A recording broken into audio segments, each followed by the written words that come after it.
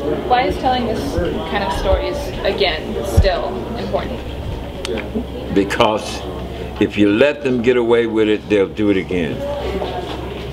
That's why you've got to know this history. This is America.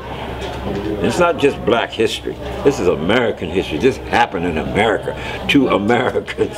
You see what I'm getting at? We want all humanity. When I stand up for constitutional, democratic, civil, human rights for every human being. I don't give a darn whether you're black, white, blue, red, green, yellow, or polka dot. When you get down to the nitty-gritty, it's about all of us. And making sure our constitutional rights are protected economically, ecologically, social justice-wise, politically, etc.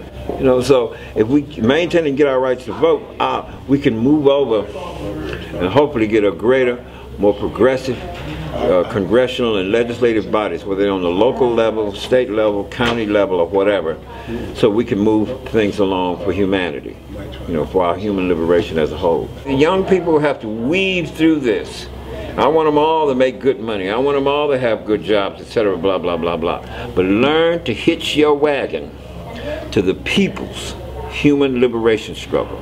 Hitch your wagon to constitutional, democratic, civil, human rights for all the people. That's the wagon you ride, you know what I mean? Because you're going to make a better America, you're going to make a better world of greater cooperation on humanism. That's what it's about.